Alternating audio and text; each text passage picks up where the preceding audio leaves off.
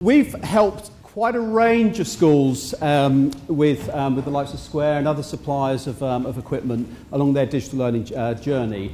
And when we set out our sort of business planning process some time ago last year, we put a blueprint together, and that blueprint was geared around how all schools should behave. And what we very quickly realised is every school in the UK is different. So even though we think we've got a scheme that we can run out here, schools have different ideas and thoughts how to actually implement digital one-to-one learning. But there are some basic rules. And what I'd like to do is just explain some of the things that we've seen in the past and just talk through some of these basic rules. One of the key things, and I think some of this has already been discussed earlier today, but one of the most important things a school has got to do is actually get a champion. It's irrelevant whether it's the ICT manager, the bursar, the deputy head in this case, or whoever, but a school needs to have a champion, somebody that is going to lead the school through this process. And one of their first jobs is to put a team together. And again, this team, it doesn't have to be made up of those school teachers, people that actually understand education, understand digital learning. It's actually good, if anything, to put members of the team together that are a bit sceptical, or they don't really understand computers or the likes of iPads, etc. But it's very important that the school gets the team together. The next key thing, and I think this has been a big theme of today, is the digital leaders. And we fully agree with the sort of the process here of getting the school children involved very early on, who can actually move things forward and actually start to embrace what the school's looking to do. Fourthly, parents. We've seen quite a lot of schemes roll out, and there's a direct correlation between successful deployment of one-to-one technology and unsuccessful deployment. And one of the most important things that schools have got to do is get parental involvement from a very early on stage. And again, the same ideas apply here. Don't just go for parents that really like the idea and want to roll this out. Try and choose some parents that are sceptical, because they're the parents often that you've got to win round sometime. I'm going to speak in a few minutes about a donation management system and support that we actually do, and I think that'll roll through in the next couple of minutes. But it all starts with the device. And here we talked about iPads. There are numerous other different devices that you can look at. But what we find is that a lot of schools, they will actually look at different devices, not just the iPad. The reality is the iPad at the moment has probably about 99% of the UK market. So after you've looked at the device, the key thing then is to start looking at the supplier. Now, there are lots of different suppliers of iPads or other digital devices out there, but it's really important you actually speak to a supplier who understands the education sector. So, for example, we know that you can pop up the road to John Lewis, or you can go to Argos, or a whole range of other companies to buy iPads. But if you do not work with a company like Square, for example, that understand what they're talking about, you'll start having a few problems. The key things there, once you've chosen the supplier, once you've chosen the device, there's four key areas that people need to look at. Again, maybe touching over what other people have said is about the Wi-Fi. What we're seeing is where a school might have great access to Wi-Fi in a classroom, but will that access be okay for 30 students or pupils using the iPad at the same time? The same thing for security. One of the biggest things, the biggest questions we get asked, or one of the biggest subjects we've got to talk about, is the security. And that's the question normally, not just from the school teachers, but it's from the parents. Is my child going to be safe using that iPad, and can we stop them getting onto things they shouldn't do? I'm not going to touch on apps, because I think we've done that to death today, but we know that there's lots of different apps out there. But in addition to that, you're going to have the ICT managers that are going to want to get involved in the network. And the question is it appropriate or not appropriate, as the case may be, for the iPads to be connected up to the school network. In the last month, we have spoken to two separate schools. One that installed has got 12 iPads, and one that bought 30 iPads. And these iPads are presently sitting in a box in a lock cupboard in the school, and they do not know what to do with them. And it's quite imaginable just talking about this here, because why on earth would a school buy boxes of iPads and spend all this money if they haven't actually got a facility or got the strategy to implement it? So one of the most important things that you do need to do from a very, very early stage is get people in who understand what they're talking about. And the next thing is, as Peter, maybe I'm touching on what he mentioned earlier, again, you must get people properly trained on, getting the teachers properly trained on how to actually use them.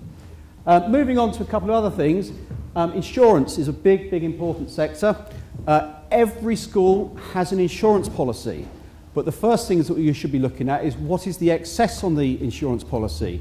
If the school has a £500 excess and you continuously put through claims on iPads, very quickly you'll find that you start losing a lot of money. The other thing is with a lot of the iPads that we're seeing being deployed out there, they are not just a school device, they're a family device as well. So these iPads go travelling to and from home, they also go abroad. So if you use a school insurance policy, you need to start asking the question, does that insurance policy cover the loss or the theft if it's gone abroad? And lastly, we've got warranty. Apple, with their iPads, have a 1-year warranty. They also have what's called Apple Care, which is not sold by us, but by the likes of Square, so you can extend the warranty. And again, it's something you need to put in the mix when you're actually looking at what to do here. Moving on, I think one of the big questions that people ask is how actually do we pay for it? Our roots as a company go back many years. We've done numerous deals, hundreds of deals in the school marketplace where we've actually done leasing and finance. And there are specific rules for state schools as to how you can do this. And so, for example, you have to do what's called an operating lease, which is something we can actually do. So how you fund this is actually quite important. And the next thing as well is we've got here parental donations. Now, if you go online, there's quite a bit of information on parental donations, and there's mixed opinion on it. Some people think it's a dirty word. Some school teachers or headmasters do not like the idea of going to parents and asking them to help donate and help fund this. So parental donations may or may not be appropriate depending on your own set of circumstances. But what we are seeing and what we will witness over the next few years is parental donation schemes will start taking off, and there'll start being a lot more of them out there. Okay, so there's quite a number of different things you actually need to think about here. But to keep the wheels of your journey rolling, you need to take all this into account when you're actually looking to putting a scheme in place.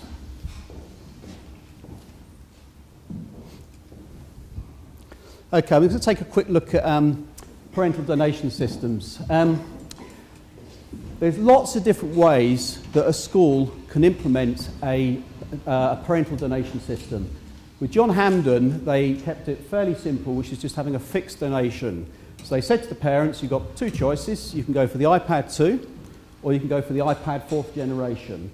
And then what they said is it's a fixed amount of money per month over a fixed period of time, which is 2 years.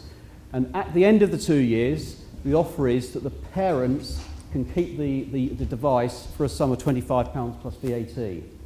Other schools decide to subsidise this. So, for example, we did a school in Nottingham, and to keep the numbers simple, say that you have a £400 iPad, what the school decided to do was to put in a sum of money, for example £100, then they asked the parents to donate the £300 over the duration of 2 years. We've not done any variable donation schemes yet, but they are out there and they are happening. So what some schools are doing, they're going to the parents and saying, look, please, would like you to help fund the rollout of the digital one-to-one learning.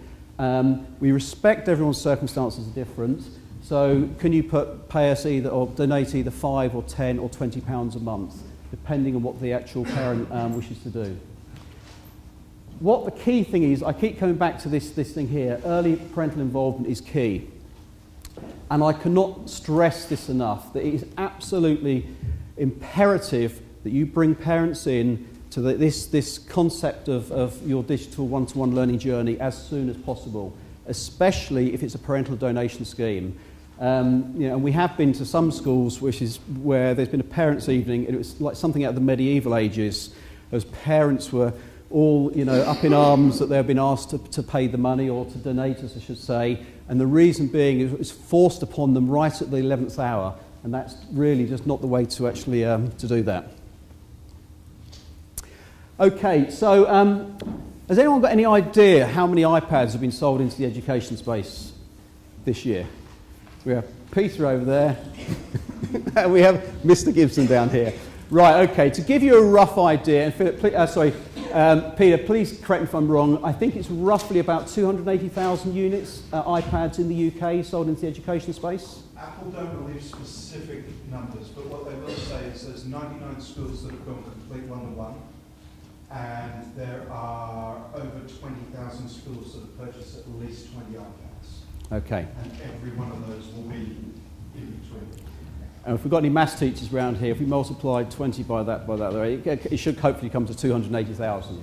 Now, what I understand is that by the end of this year, there'll be roughly 800,000 iPads in the education space, and the research that we've looked at says that by 2020, circa 12 million units would have been sold to 7 million into the education space, which makes up about 7 million children. Obviously, as children leave, they keep the iPad. So last year, as a business, we found ourselves, historically our roots are leasing and asset finance, but what we found is more and more schools were looking to actually embrace this Apple technology. And so we started looking at the marketplace. And as a company, we worked out that there's a huge opportunity here. But the opportunity wasn't just in terms of leasing or parental donations. There's a whole host of other things that get wrapped around it. So we built our parental donation system. And it works very simply. So we have a ring-fenced company. The business does not trade. And every time we take on a new school, we set up a brand new bank account.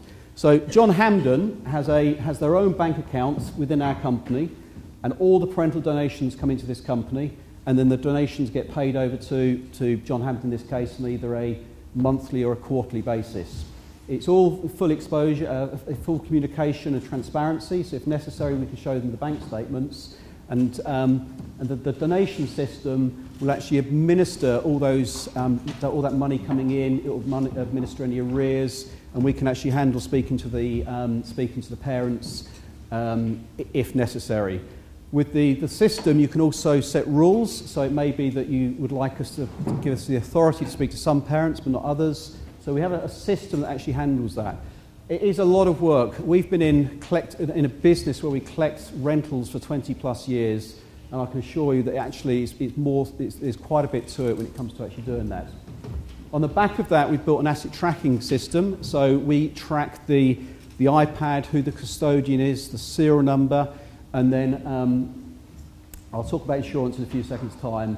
And then from a login perspective, the school can log in and see a whole range of things, but also the parent can log in. So the parent is going to log in to see, for example, how many donations they make. In addition to that, moving on, if we look at the insurance and the warranty, one of the key challenges we have with insurance is that if there is a claim, you have got to make the claim within 2 weeks. And what we're finding is if a school is shut for the summer, potentially that claim could go over the 2 weeks and the claim is void. So as a business, what we try to do is we try and handle all the insurance claims ourselves and take that pressure away from the school. But insurance is a huge thing. Believe me, these devices get dropped, they get stolen. Within the first week of John Hampden's scheme going live, there was a break-in at somebody's house. It was covered on insurance. And again, you go onto the internet, there's some horror stories out there, but typically the insurance claims aren't too bad. And also the same applies to the warranty. Our system will actually allow you to administer all the warranty claims if there are any. Okay, short, sweet. I think it probably brings it to an end. Obviously, if you'd like to have any more conversations about how to run a parental donation scheme or how you could put leasing into the business, into your school, please have a chat afterwards. Other than that, I'd just like to say again, Andy, thank you so much indeed for the invitation here. And I'll pass you back to Andy.